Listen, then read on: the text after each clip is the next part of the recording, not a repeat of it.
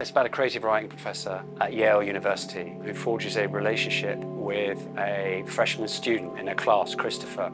It's a story of a very unusual connection between two people who are both outsiders. Both of them are alone. Why don't you have any friends?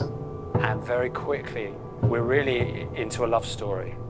It's a play about the limits of what one person can ask of another, but it's a thriller, it's a mystery, it's a love story. It's a really intelligent play with a lot of heart. So from the first moment I began to read it, I was taken somewhere else, and it has never left me. Adam himself, the writer, calls the story a haunting, and there is that element of a ghost story. But everything we do on this stage is for real and just holds you.